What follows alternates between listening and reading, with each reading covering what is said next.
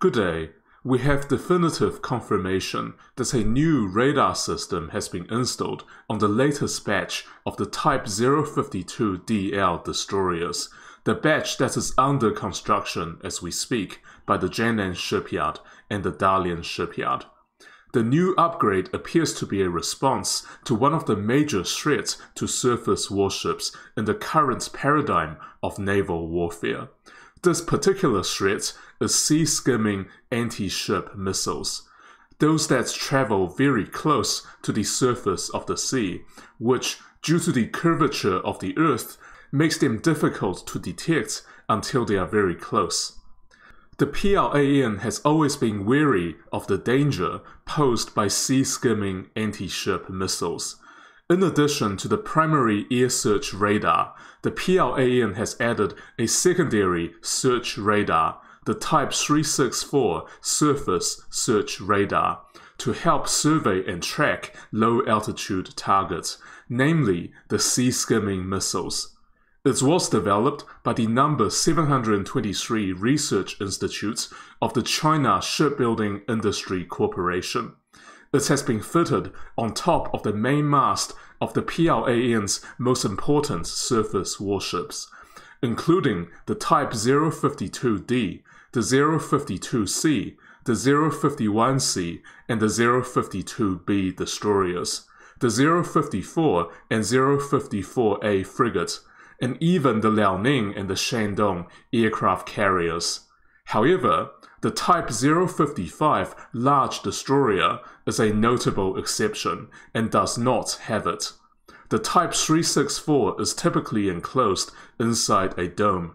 The Type 364 radar specializes in close-range surveillance and target illumination, and provides data for targeting the threat to the anti-missile defenses on the warship, including the HQ-10 and the Type 1130 Seawers, which will then have a much easier time dealing with the threat. The latest photographs of the new Type 052DL destroyers show that the Type 364 radar has been replaced with something better, although still essentially serving the same function. This is the main visual difference between the current batch and the previous ones. There may also be upgrades to the interior, and those would not be observable externally. In this photo of a new destroyer conducting sea trials, which is recently launched by the Dalian shipyard, you can clearly see a rotating radar on top of the main mast. This is the new replacement for the Type 364. It is a two-sided rotating radar array, widely believed among PLA watchers to be an active electronically phased array, or AESA radar. Its name is not known at this stage, although some of the credible commentators have assigned the designation the Type 368 radar. Whatever the name is, the new surface search radar is a 3D phased array, which means it is electronically scanned in the direction the array is facing, allowing for near instantaneous changes in altitude and azimuth. This is an enormous jump in capability from the previous Type 364, which is a 2D radar using a mechanical antenna. Of course, the Type 368, or whatever its real name is, does not offer truly instantaneous 360-degree coverage, because it only has two faces, which have to be mechanically rotated, in contrast to the four-sided Type 346 radar embedded lower inside the superstructure of the destroyer. The Type 368 radar could be the same one as a new rotary radar on the Type 075 landing helicopter dock, or at least similar to it. The Type 075 has a two-sided rotating AESA array on top of the aft mast, which is a dual airspan and X-band system. The Type 368 may or may not be the same one, but there's plenty of speculation that the new destroyer radar is closely related, given that they basically have the same structural design. The new Type 054B frigate also has a two-sided AESA radar. We see a growing trend not just in the PLAN, but in the world's major navies more generally, to increasingly favor the rotating radar design, either one-sided or two-sided. The Europeans, including the French, the British, and the Italians, absolutely love it. A rotating AESA radar strikes a balance between affordability and capability. It costs much less than a four-sided array covering 360 degrees, and requires less displacement, not to mention the fact it can see further, due to being mounted higher up the mast. Much like their predecessors, the Type 368 radar is designed for detecting and targeting anti-ship missiles flying at a low altitude in a sea-skimming fashion, and to pass on targeting information to the ship's weapons to destroy the incoming threat.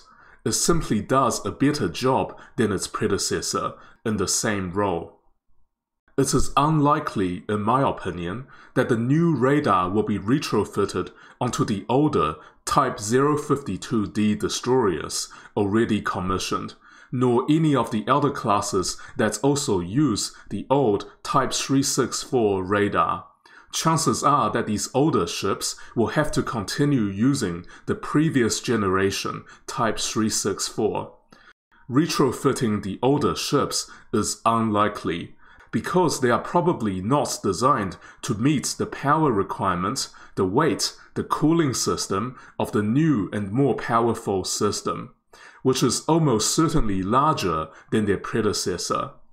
The older ships have been built to accommodate the previous system, while the new destroyers have been built from the ground up to use the new Type 368.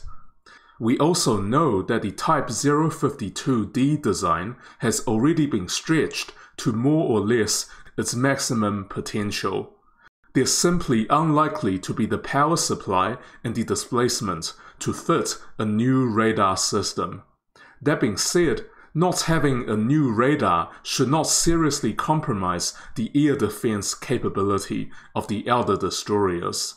The old Type 364 radar has undergone continued improvements and updates over the years. The old ships will continue to use the same volume search radar, the Type 346A, as the new batch, so most of their sensory capabilities will not be compromised. Not to mention the weapons carried are the same. And also, I guess we just don't know. Retrofitting the older ships is possible, even if unlikely, and we will probably not know the answer anytime soon. China's production lines will be busy building the new radar for the new warships under construction.